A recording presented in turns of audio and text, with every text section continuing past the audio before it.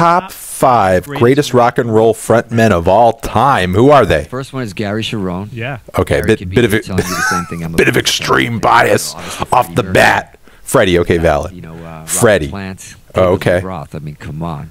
Miss David. Come on, David's David, Yeah. and he brought the party. Well, everybody else it's- was being serious just from the singing perspective. He's fun. He brought a showmanship. He's that fun, okay. rocked the world, But Kurt, the world, just like Eddie did. Ozzy, We needed that because I think Bruce musicians Dickinson, sometimes take themselves too seriously. James Hetfield. That's what I loved about Edward and David was the playfulness they brought, and I think even with Extreme, we try to keep that playfulness and that fire there as well. Okay. There's one more that till this day, I'm going to say this out loud, that till this day, I still think he's singing better now. Who is it? And over the last 10 years, Tyler. Yeah, we can't. He's the coolest, Yeah. man. And yeah, he Blech. came from